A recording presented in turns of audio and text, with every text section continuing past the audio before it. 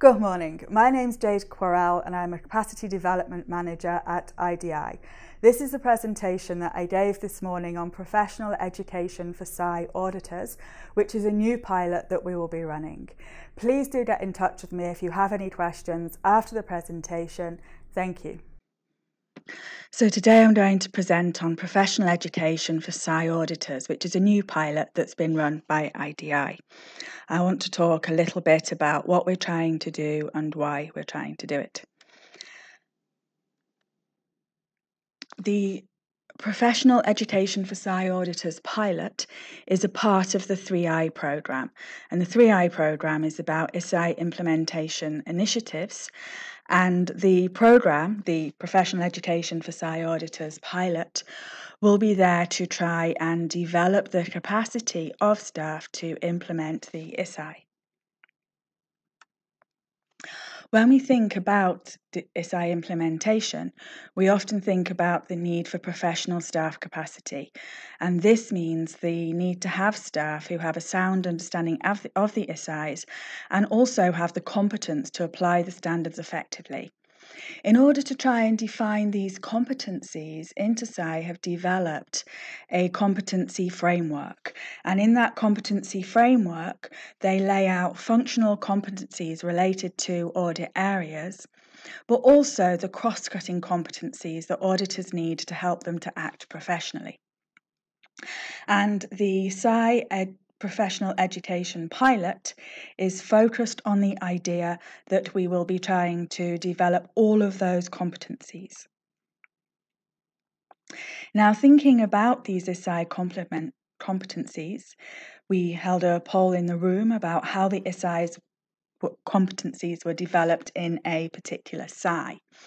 And within the room, we found that 53% of the SAIs develop the competencies in-house, so through training programs and individual trainings that were offered in-house. And this can be a combination of education programs and on-the-job training. 10% of the SAIs in the room had partnered with accountancy organisations, 20% with universities, and 17% had other arrangements in place to train in these ISSAI competencies. Now, the Professional Education for SAI Auditors pilot is really thinking about developing another option for this list. So we're not trying to take anything away that's there already, but add another choice in for SAIs to use.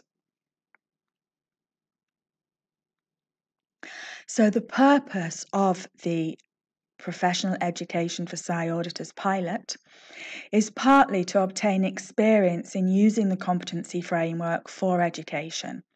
And in doing this, we'll develop a syllabus and materials that are based on the competency framework.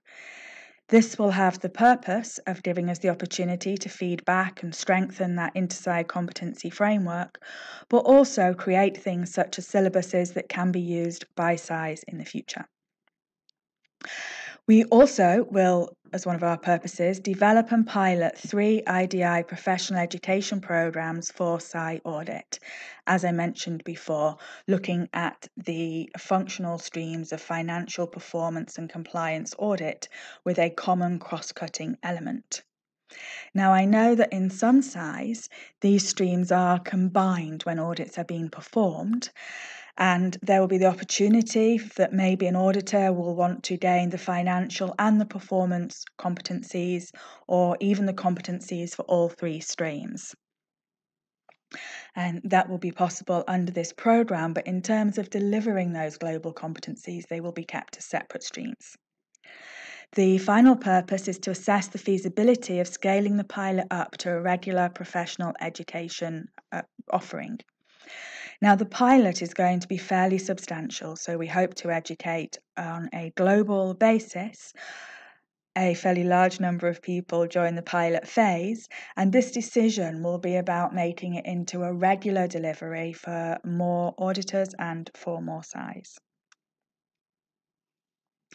Now, some of you may have heard before this talk of a IDI certification or an IDI audit certification, and you'll notice that now I'm talking about an education pilot. This change in name has partly been to try and convey better what it is we intend to do. But it also represents the idea that we want to focus on supporting the development of competencies through education. So we need to work from where the SAIs are at the moment, the current level of needs of SAI auditors, and develop those competencies towards ISSAI compliance. The real focus on having an education pilot is that you leave no one behind, so you can deliver education to bring people up from all the different SAIs. And the change also represents a need to address stakeholder concerns. There was kind of a feeling with the certification that we were trying to create like a chartered body and that we were going to start requiring all auditors to be certified by us, which was really never our intention. This has always been about focusing on delivering education and then assessing on that education at the end. So when we think about this pilot, we are thinking about trying to deliver it to these 4 principles. So we're looking for something that's scalable, relevant, inclusive, and credible. When we think about scalable, we mean that it should be able to be scaled up. So although we hope to make a fairly chunky delivery in our pilot, we are hoping that as we take this forwards, we'll be able to deliver to more auditors. It also needs to be relevant, and it needs to be relevant to the needs of the SAI, and we will make it relevant by basing it on this competency framework that focuses on the competencies that are needed by auditors to achieve ISSAI compliance. It should also be inclusive, and when we think about inclusivity, we want to think about SAIs of different sizes, SAIs in different areas, and also issues such as gender that exist within SAIs. The program needs to be credible, and in order to be credible, we need to make sure it's delivered to a high quality and on a consistent and relevant basis. To achieve this credibility, we will be building in a variety of quality control and quality assurance measures as we go through the program. If we think about what we need to consider to implement our principles, we can think about things such as stakeholder expectations. So what do our stakeholders need us to deliver? We can also think about issues such as language. So the pilot will initially be delivered in English, but it will be open to all SAIs. And when we scale it up, providing the pilot is successful, we will make it available in all the IDI languages. But as we develop it, we'll be working on issues related to translatability in order to allow other SAIs to use the materials to translate into their own languages if they feel it's appropriate. We also need to consider issues around technological development, so how we can ensure that this is delivered to SAIs with different levels of technology, and also how we can leverage technology to deliver to our principles. But there are many other issues that will come up here as well. These are the ones that were brought up in the room at the meeting today.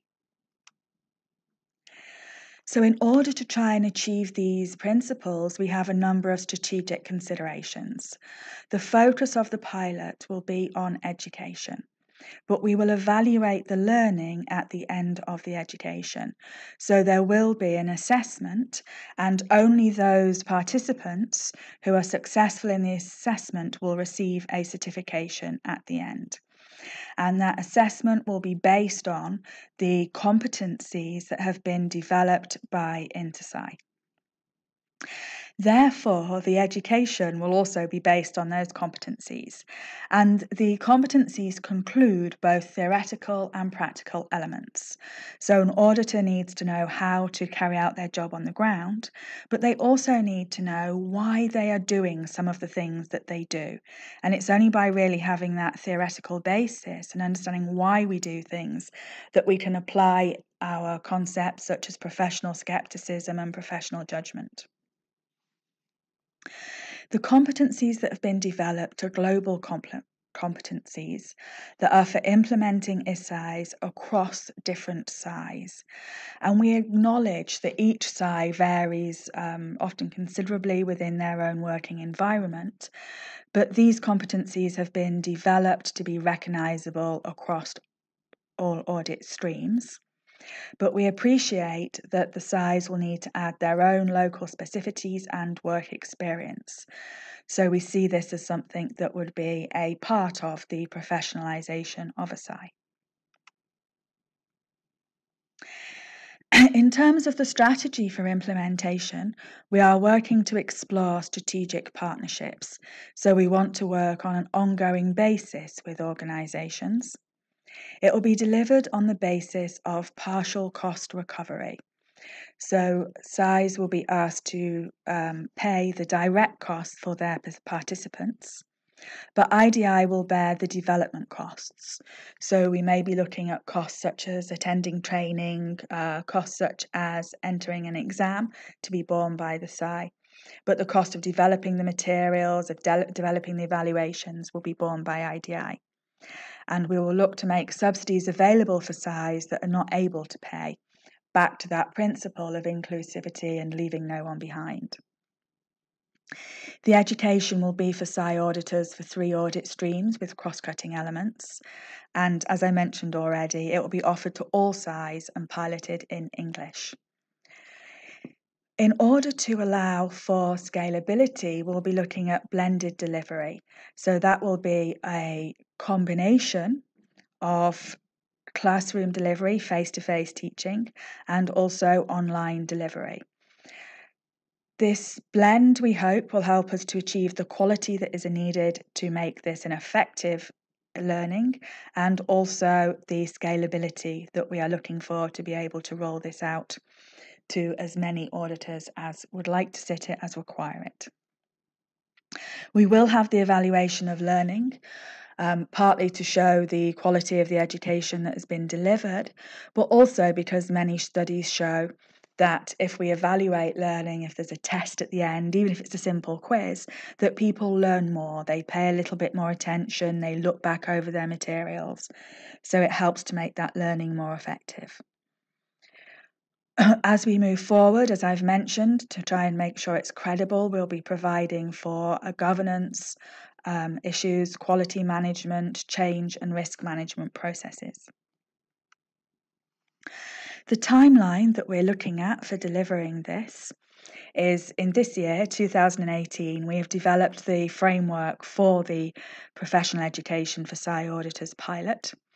We are currently carrying out a needs assessment, so we are trying to talk to as many SAIs as possible about how they deliver professional training and about what areas they feel particularly need strengthening. And in August, we will have a syllabus and evaluation framework development meeting where we'll develop the syllabus and the evaluation framework. And this will set the direction for the whole pilot. So it will really guide everything that we do after that.